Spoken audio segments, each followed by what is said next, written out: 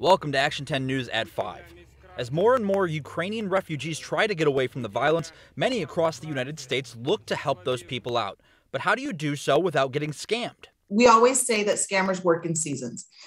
So they will take advantage of whatever it is that's going on at that moment. Katie Galan of Better Business Bureau says first and foremost, do your research on charities. She says many scams will come from crowdfunding sites. So only donate to charities with disaster relief experience, but most reputable charities won't be crowdfunding. Kind of the best way to go is to pick up the phone, call that organization, Google them. You don't really want to call any number that's on that crowdsource website. You really do want to go and find that number independently. So go to Google, look it up there. So what are some red flags to stay away from?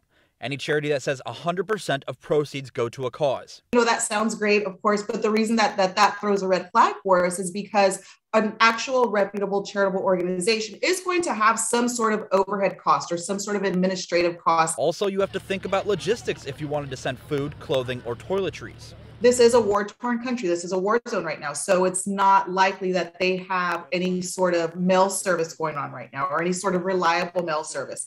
Also, does that organization, do they have feet on the ground? Do they have boots on the ground in Ukraine now? How do you know if a charity is legitimate? The Better Business Bureau recommends using give.org. Find organizations there that are already experienced with disaster relief, because there are many charities who do, a lot of great things, but not a lot of charities that have experience with disaster relief. Galan says she has not seen scams like these in our area yet, but says it's bound to happen. For more resources on how to verify charities, you can visit our website, kztv10.com. Reporting in Corpus Christi, Ron Hammy, Action 10 News.